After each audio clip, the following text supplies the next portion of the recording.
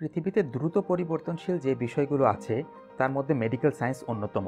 এই দ্রুত পরিবর্তনশীল বিজ্ঞানের সাথে যদি আমরা পাল্লা দিয়ে চলতে না পারি, তাহলে একদিকে যেমন আমরা পিছিয়ে পড়ব, তেমনি অন্যদিকে আমাদের রোগীরাও উন্নততর চিকিৎসা সেবা থেকে বঞ্চিত হবে। তারপরেও পেশাগত, ব্যক্তিগত কিংবা পারিবারিক ব্যস্ততার কারণে প্রায়শই আমাদের এই পেশাগত উৎকর্ষ সাধন ব্যাহত হয়। কেমন হয় যদি কেউ এই আপডেটেড তথ্যগুলো আপনাকে পড়ে শোনায়? আপনি কাজের কোনো ফাঁকে বা যাত্রাপথে কানে হেডফোন লাগিয়ে মোবাইল থেকে শুনে নিলেন অল্প সময়ে। আমি আপনাদের জন্য সেটারই চেষ্টা করছি।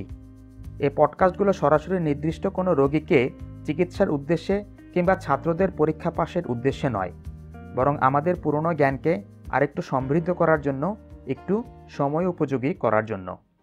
পডকাস্ট সিরিজের আমার প্রথম podcast childhood interstitial lung disease chILD।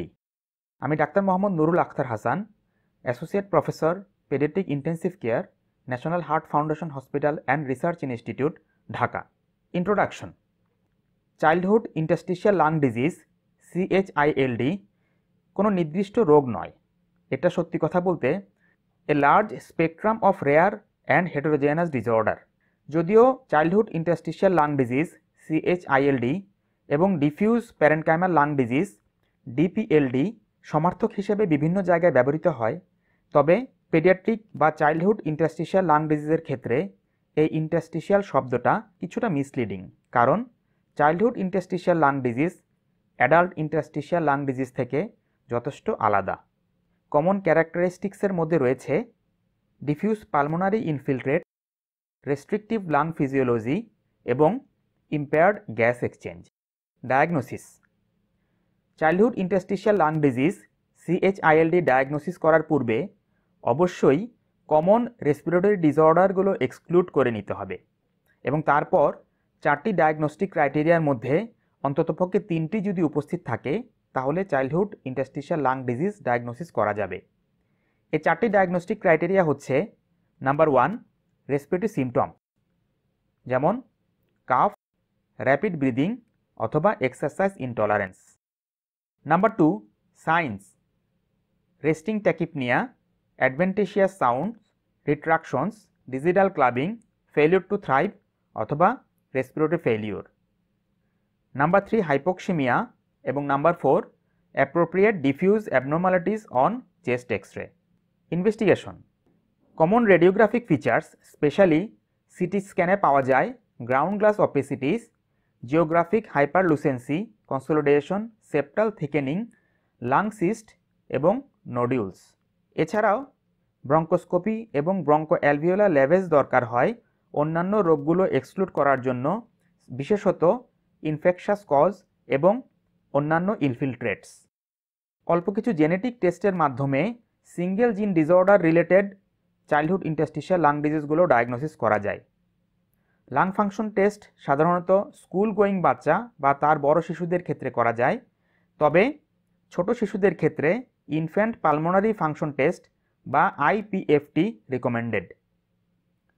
Pulmonary function টেস্টের রেজাল্ট নিম্নরূপ: restrictive ventilatory defect with reduced total lung capacity, reduced forced vital capacity এবং FEV1, সেই সাথে নর্মাল অথবা এলিভেটেড FEV1 FVC রেশিও।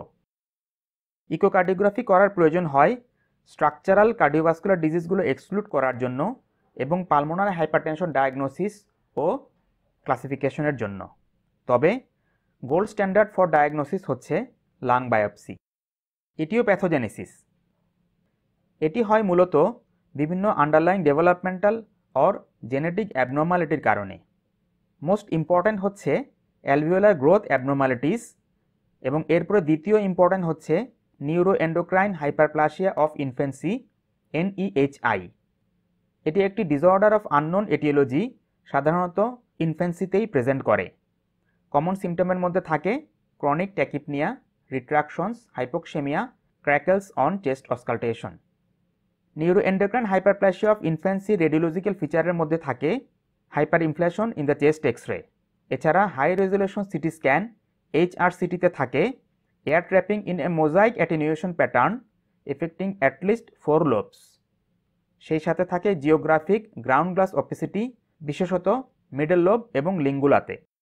অন্যান্য আন্ডারলাইং ডিসঅর্ডারের মধ্যে আছে surfactant dysfunction disorder, surfactant protein deficiency, adenosine triphosphate binding cassette family member 3 ABCA3 deficiency এবং কিছু systemic disorder যেমন systemic lupus erythematosus, systemic sclerosis, সার্কোয়েডোসিস etcetera. Treatment মূলত supportive, oxygen, nutrition, avoidance of pollution এবং treatment of infection. কিছু কিছু রোগী systemic steroid এবং hydroxychloroquine থেকে উপকার পায়। Oral prednisolone 1 to 2 milligram per KG per day অথবা methyl prednisolone 10 to 30 milligram per KG per day IV for 3 days, then once monthly for at least 3 months. Hydroxychloroquine 6 to 10 milligram per KG, তবে hydroxychloroquine চিকিৎসা শুরু করার পূর্বে এবং চিকিৎসা চলাকালীন সময় অবশ্যই চোখের এক্সামিনেশন করে নিতে হবে। আন্ডারলাইং সার্কোয়েডোসিসের জন্য ইটানারসেপ্ট এবং পালমোনারি অ্যালভিওলার প্রোটিনিওসিসের জন্য inhaled গ্র্যানুলোসাইড macrophage colony stimulating factor recommended. অন্যান্য এজেন্ট যেমন অ্যাজিথ্রোমাইসিন, মিথোট্রেক্সেড, অ্যাজাথায়োপ্রিন, সাইক্লোস্পোরিন এবং রিটুক্সিম্যাব বিভিন্ন রিসার্চার ব্যবহার করেছে, কিন্তু এখন পর্যন্ত ভালো রেজাল্ট পাওয়া যায়নি। এছাড়া পালমোনারি হাইপারটেনশনের জন্য পালমোনারি ভেসোডাইলেটর এবং এন্ড স্টেজ ডিজিজের জন্য লাং ট্রান্সপ্ল্যান্ট ব্যতীত অন্য কোনো চিকিৎসা অবশিষ্ট থাকে না।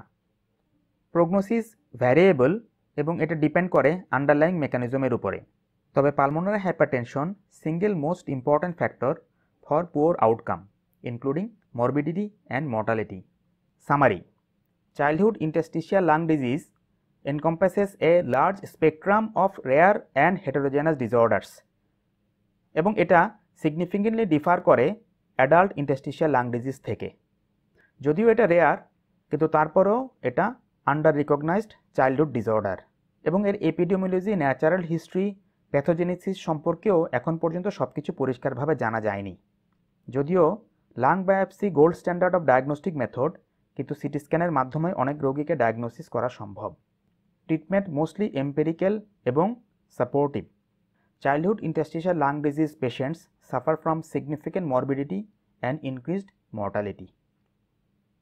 এই পডকাস্টটি তৈরি করতে যে রেফারেন্সগুলো আমি ব্যবহার করেছি তা পডকাস্টের ডেসক্রিপশন সেকশনের নিচে আপনারা পাবেন, প্রয়োজনে আপনারা দেখে নিতে পারেন।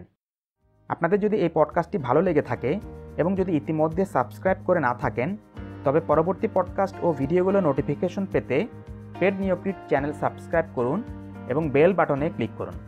এছাড়া কমেন্ট সেকশনে আপনাদের মন্তব্য ও পরামর্শ জানান, যাতে করে আমরা আরও ভালো কিছু করতে পারি। ধন্যবাদ সবাইকে।